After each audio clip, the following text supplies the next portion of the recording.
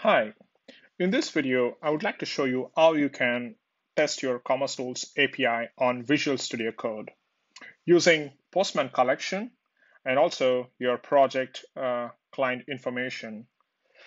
Let's see how it's done currently on Postman collection. I'm on my Postman collection, Postman, and I have my commercetools Postman collection.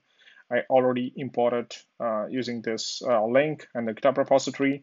And regarding the environment, I've already got my environment using my creating the API client on Merchant Center developer settings. And you can also choose a Postman option and you can download it.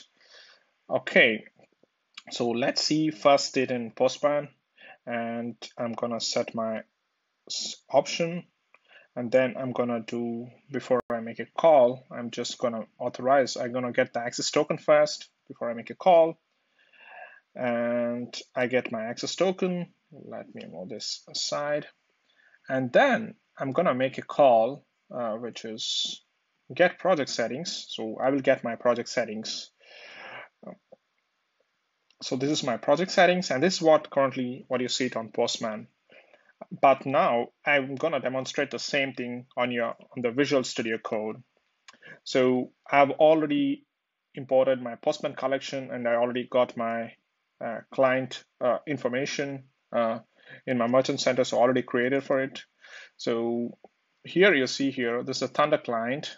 This is I can show you, it's a Thunder client plugin. I'm using the Thunder client plugin to run the REST API client on VS Code, and using that, I'm able to, using Thunder client, and I'm gonna call the commercetools API. So let's see that in action. So here you see here Thunder client icon. So I'm gonna click on that. I've already imported my commercetools, my filter options, and you can also see, you can import it here. You can import a new collection here, and I've already imported my environment variables settings for my commercetools project here. And let's see that in action. So I'm going to open this offline access token, and let me call this access token.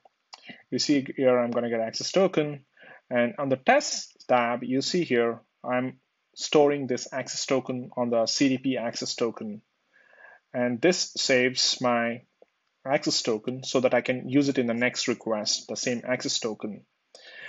And let's see that our next action, which is I'm going to use the same get project settings, and here I'm going to run it again, and you see here my results are here. I'm able to get, and the status is 200, and I'm going to use my bearer token, which is the CDP access token, which I stored in the first request, outlining access token. So I'm reusing this environment variable. And you see here, I'm doing some tests are running here. So I'm also checking if this key is equal to this. So just for demonstration, I can also put some other value and I can see that the first test fails and the second test passes. That's a response code is 200.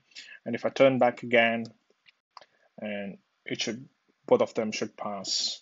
So that way, you can run your Postman collection on the Visual Studio Code itself. Hope it's useful. Thank you.